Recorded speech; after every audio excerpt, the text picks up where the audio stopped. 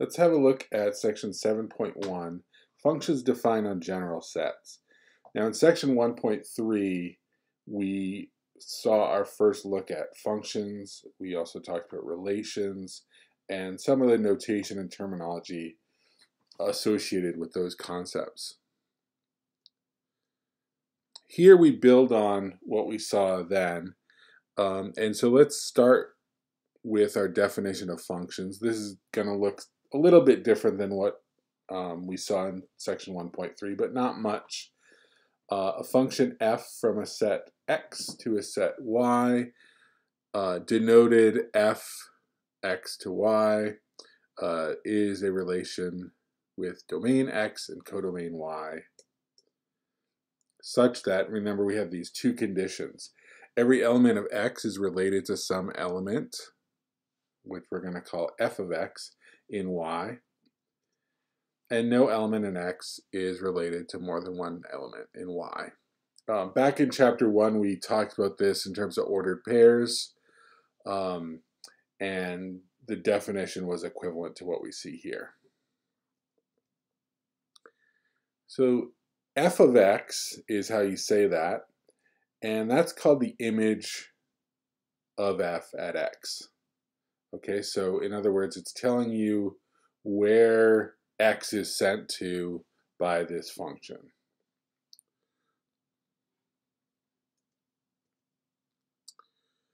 Now, one concept that I'm sure you've heard before, but we didn't actually use in section 1.3 is the concept of the range of a function. And the range is the set of all outputs.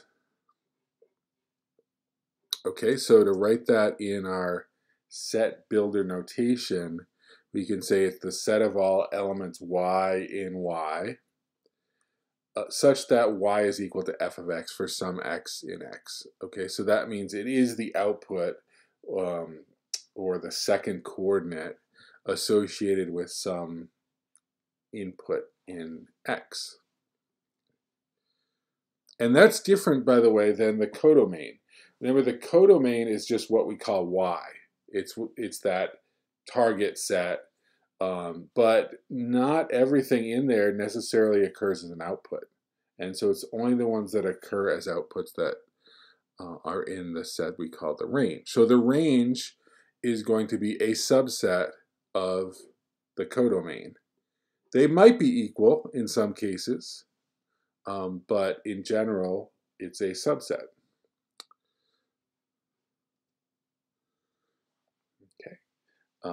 So as I wrote here, this set is also called the image of capital X under F.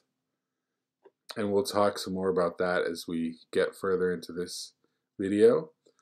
You can talk about the pre-image of an element Y in the codomain. And a pre-image is something that is sent to that Y. Okay. So we can talk about a pre-image or an inverse image, but there could be more than one. And so the set of all of them we would call the inverse image of Y. Okay, so it's going to be a set, may contain one point, may contain multiple points. It could be the empty set. But when we say the inverse image, we're talking about the set of all of those pre-images.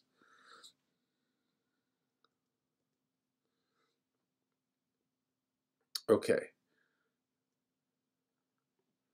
So let's look at some subsets of the domain and codomain. So if we call A a subset of capital X, C a subset of capital Y, okay, then we can talk about the image of A. Okay, in other words, we can talk about the things that are sent by elements of A to the codomain. Okay, where in the codomain do they end up? What's the set of outputs if we restrict the inputs to capital A? Okay. We can also talk about the pre-image of a subset C of the codomain. And so those would be all of the elements of the domain which are sent to elements of that subset, capital C.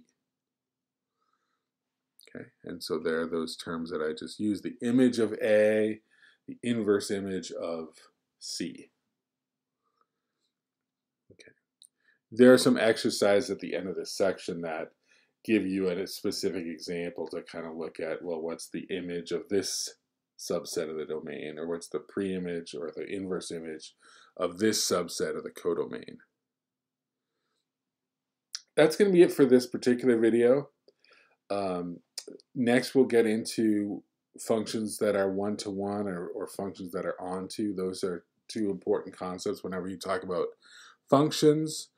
Those are also closely related to the concept of inverse functions. So that'll be next. That's section 7.2. Hope you found this video helpful. See you in that next one.